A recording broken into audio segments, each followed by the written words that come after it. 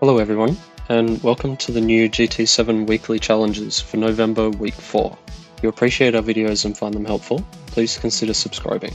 The first race is the Sunday Cup at Lago Maggiore Centre for 2 laps. It's a suggested 380 pp race using any road car. This race unlocks the first of the rewards, which is a 100k ticket. Race 2 is the European FR Challenge 550 at Dragon Trail Gardens for 3 laps.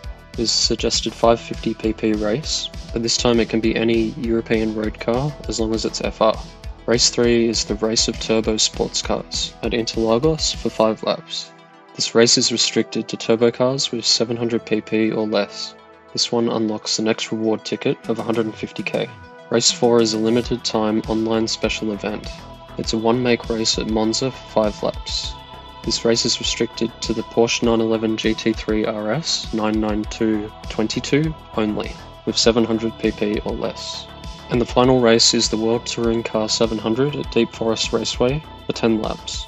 This race is restricted to 700 pp or less, and has 12 times fuel and 12 times tyre. This will unlock the final reward ticket of 500k.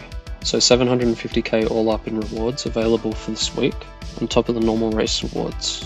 I hope you guys found this info helpful.